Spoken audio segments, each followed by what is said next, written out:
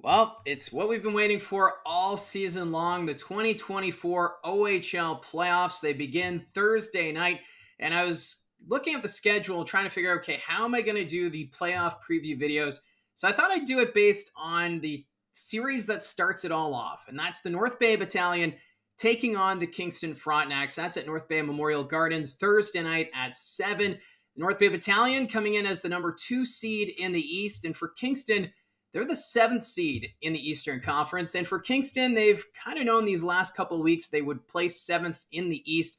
Well, North Bay, their positioning came down to the final night between the Oshawa Generals and the Sudbury Wolves. And since Oshawa won that game in regulation, that meant North Bay would have a date with Kingston. And looking at the season record between these two teams, North Bay has the advantage. They have a record of 2-1-1 against Kingston. And that overtime loss, it actually just came a week ago. That was when North Bay was in Kingston. Paul Ludwinski scored the overtime winner in that one. That was also a hat trick goal for him in that hockey game. And if you look at how these two teams have been playing over their last 10, the Kingston Frontenacs have a record of 5-3-2, and they're riding a 4-game winning streak. So the Frontenacs have some momentum going into the postseason.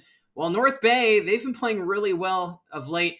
Over their last 10, 8-1-1. And they're on a 7-game point streak. Their only loss coming in overtime against the Kingston Frontenacs. So a bit of a confidence builder for the Fronts heading into this first round matchup. And let's look at some of the numbers.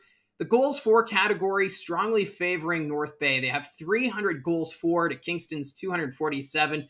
On the goals against side of things, North Bay also again with the advantage. They've only allowed 240 goals this season to Kingston's 272.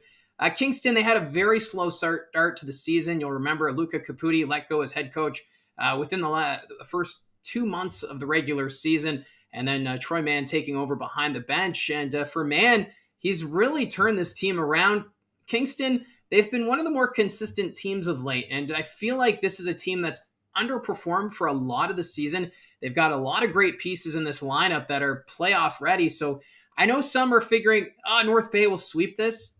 Not so much. I think Kingston has a shot of making this series interesting. If you look at the specialty teams, Kingston, they do have the advantage on the power play. Their power play unit operating at 23.7% during the regular season, while North Bay, 22.7%. So a 1% difference between the two, but you have to give the advantage, I guess, a bit to Kingston.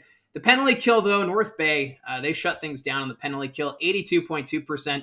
to Kingston's 79.4%.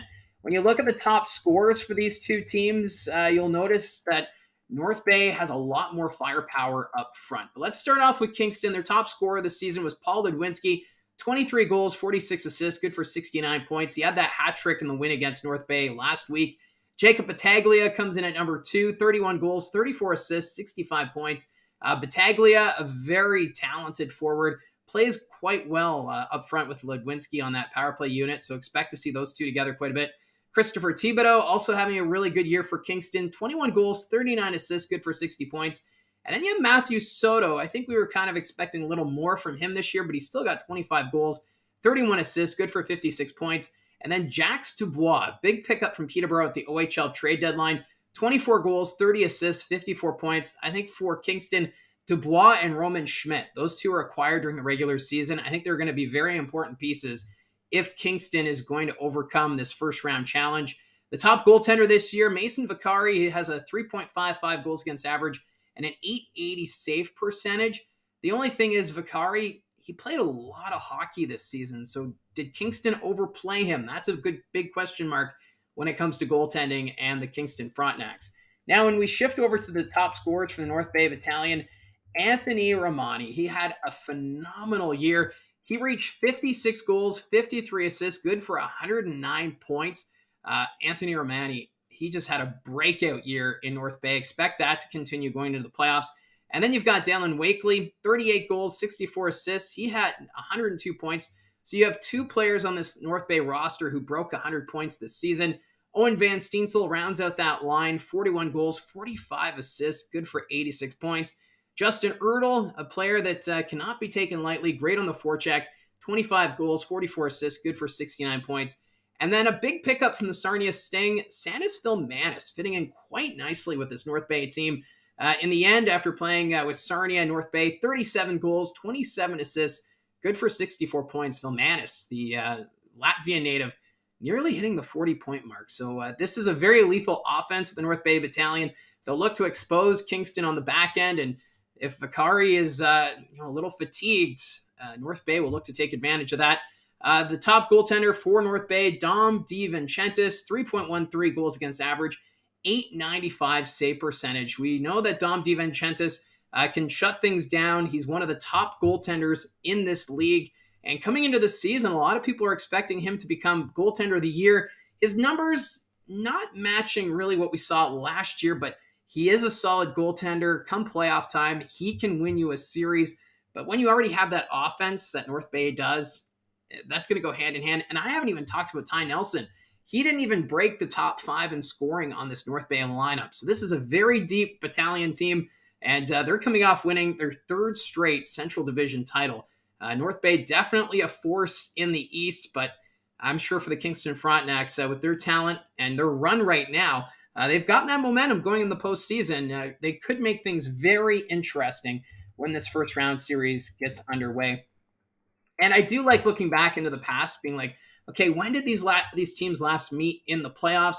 The last meeting between the North Bay Battalion and the Kingston Frontenacs, it was back in 2022. So just 2 years ago, North Bay won that series over Kingston 4-1, and that was in the second round. So some recent playoff history between the North Bay Battalion and the Kingston Frontenacs. This should be, I think, a fun series to follow, especially with the way the North Bay Battalion have been playing this year, and with Kingston, the way they've been playing of late, maybe they can steal a game or two. I think this could go maybe 6 games, maybe, but I don't want to make any predictions, but you can make a prediction in the comments section down below.